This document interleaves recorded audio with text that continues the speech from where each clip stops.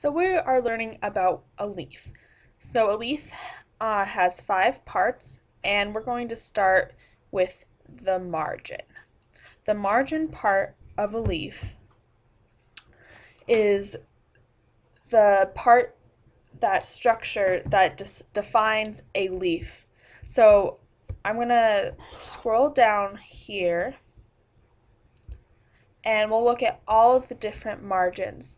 So right here you have the crescent, and that one is more round, but it still has bumps. And you have incised, insinuate, undulate, lobed. It looks a little bit like a hand. This is sometimes called the hand leaf. You have dentate, doubly serrate, cerulate, serrate, and entire.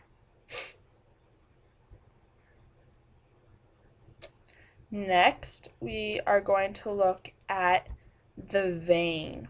The vein is this whole part. It looks like a tree within the leaf, and those are vessels that are within the leaf for transport of nutrients and water and oxygen. The blade is the white flat part of a leaf that has the cells that help with photosynthesis.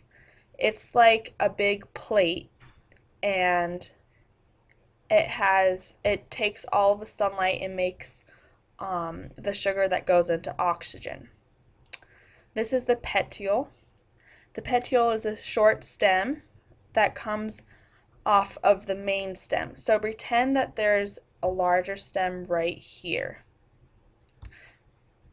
This is the main stem of the flower, so the flower would be in this part. And the petiole is a short one that comes off of it. And then the last part that I want to tell you guys about is the stipules. The stipules is a small leafy outgrowth at the base of a plant stalk. So most of the time you see these on roses, like when you look at a rose and it has all of those bumps, those are stipules. And that is the leaf.